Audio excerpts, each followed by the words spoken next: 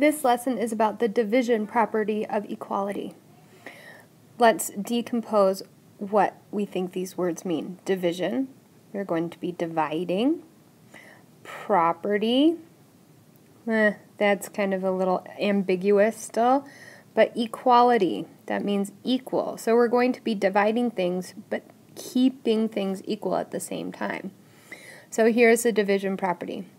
When you divide each side, so if we have an equation, we have one side of an equation and the other side of the equation. So we're dividing both sides of the equation, this one and this one, of an equation by the same non-zero, mainly because if we divide by 0, we will get an undefined answer. Well, actually, I should rewrite that. If we cannot, and dividing by 0 equals undefined, which is impossible. Then the two sides, each of these two sides will remain equal. So here we go. We have 4x is equal to 24. If we look at this, we can divide both sides by 4. This can be written a couple of different ways. I'll show you this way first, sort of turning things into fractions because fractions are a form of division. So we're dividing each side by 4. If I divide 4 by 4, what does that get me? 1. That simplifies to 1, so all of this becomes 1. So we just have x, 1x, is equal to 24 divided by 4 is 6. So a single x is equal to 6. That would be our answer. And we can actually do the work here. We can see if that makes sense by checking our work. So we can put this back into our original equation. We have 4 times, if x was equal to 6, 4 times 6 is equal to 24. Does that check out? Yeah, 24 is equal to 24. Awesome. We did it. So that is one version of this equation. We can also write this differently. We can say this 4x is equal to 24. And we can show this work in a different way. We can say I'm going to divide this side by 4, and I could divide this side by 4. So this can be written as 4 divided by 4. All of this times x is equal to 24 divided by 4. 4 divided by 4, we know this all becomes 1, so we have simply x is equal to 24 divided by 4, which is 6. Same answer, different way to show it. Now let's do a couple of problems.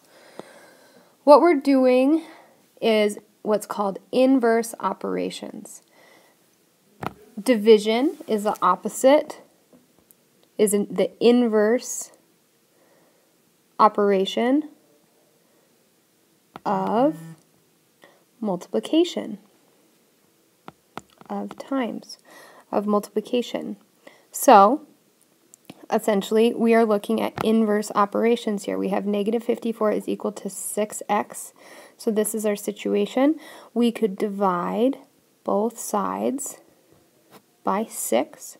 So negative 54 divided by 6. Oh, I'm going to write this in the right color so we can see this. Negative 54 divided by 6 is equal to 6x divided by 6. Negative 54 divided by 6, that information becomes negative 9 is equal to 6 divided by 6 is equal to 1. So that simplifies to just one single x. So we can say this is negative 9 is equal to x. Awesome. Final answer. Now let's check our work. Let's check our work. So our original equation was negative 54 is equal to 6x. If negative 9 was in there for x instead, we could say negative 54 is equal to 6 times negative 9. 6 times negative 9 equals negative 54. Oh my goodness, I think we did it. Negative 54 is equal to negative 54. Awesome. That works. Let's do this other equation now. I've decided to change my colors. I'm going to use blue now. We have 7 times a is equal to 63. Notice when I say this is 7 times a. We have 7 and a close together, so we can essentially say they're multiplying each other. I'm going to redo that so we can see that times sign. We have times. 7 times a is equal to 63. So let's do the inverse operation. This time I'm going to show you the division as a fraction form. So we can do 7. Let me do this in the right colors. We have 7 times a. We're going to divide it by 7. Okay? And this side we have 63.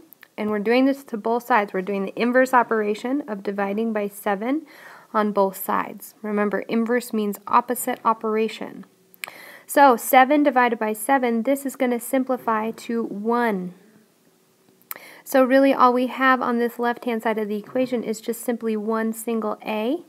And what we have on this other side, 63 divided by 7, is 9. So we can say a is equal to 9. Awesome. A is equal to 9. I'm going to write that in blue again. So now let's check our work. We can say 7 times a, our original equation, is equal to 63. Now we can also rewrite that times sign so it's not obviously, so it doesn't look like an x, so it doesn't look like a variable, and we can rewrite it as a little dot. And so this time we're going to say 7 times 9 is equal to 63. 7 times 9, I do that math and I get 63 is equal to 63. Check, we got it. That's how you do division of inequality, or a division property of equality. You use inverse operations when you see something, or a variable being multiplied by another number. We can divide both sides of that equation by that number using inverse operations. Enjoy.